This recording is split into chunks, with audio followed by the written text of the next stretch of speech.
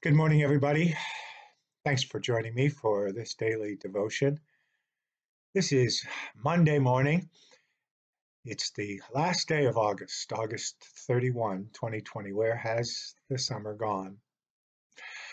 Well, today our reading brings us to the book of Exodus, the fourth chapter of the book of Exodus, and this is a story of a conversation between Moses and God as God was commissioning Moses to be the messenger of God, the deliverer of the people who had been enslaved, some say, for 40 years in bondage in Egypt.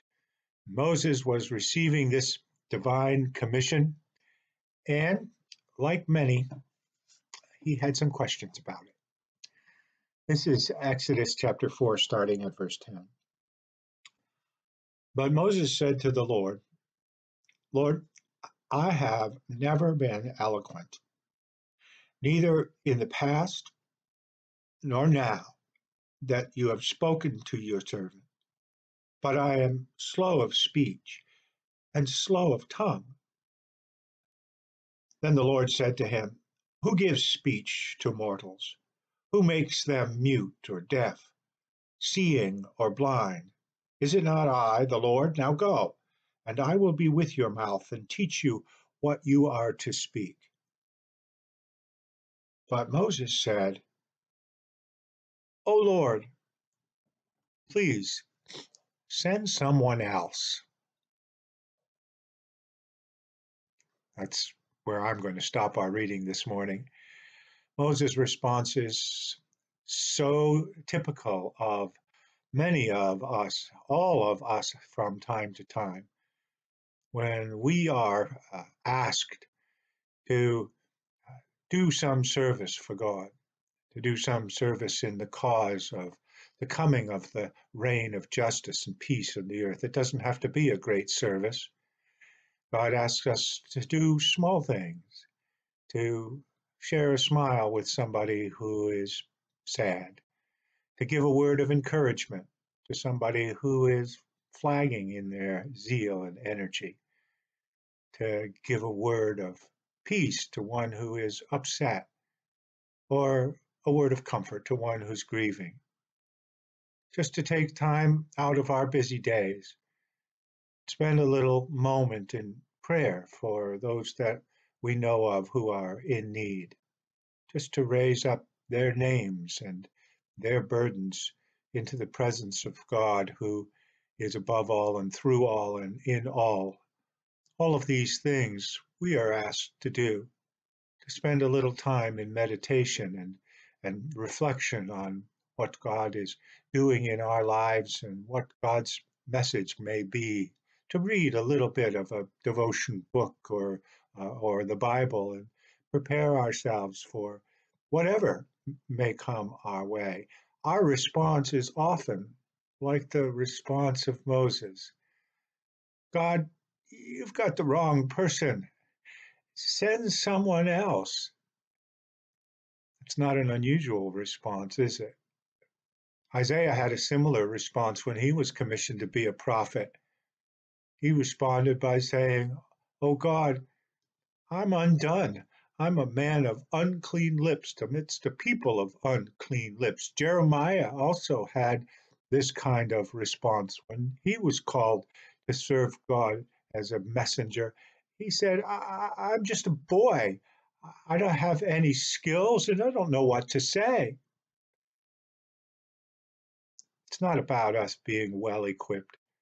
It's not even about us being well trained, although, training is always useful, and we pride ourselves in an educated ministry in the Presbyterian Church, but there's no amount of equipment, there's no amount of training, there's no amount of personal skill or ability that is required for one to be a simple messenger of love, a simple messenger of peace, a messenger of truth when lies are told. It doesn't require any great epiphany of insight, just a simple willingness to be obedient. But even that, we sometimes feel, is beyond us. And we say with Moses, I've said it, maybe you have too, Lord, you've got the wrong one. Send somebody else. But there may not be somebody else. It may be a case in your life or in mine in the course of our days that we are the ones.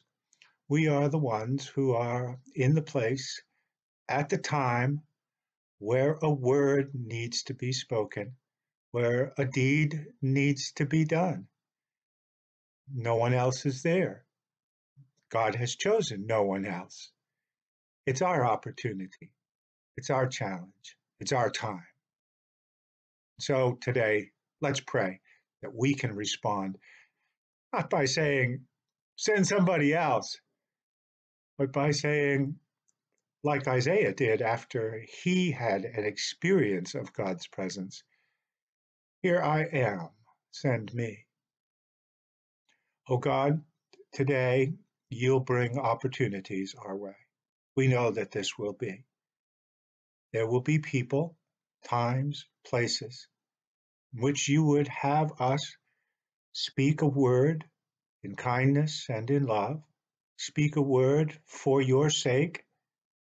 You may not have us preach messages this morning or quote Bible passages, but just be kind, be gracious, be loving, be gentle, be peacemakers.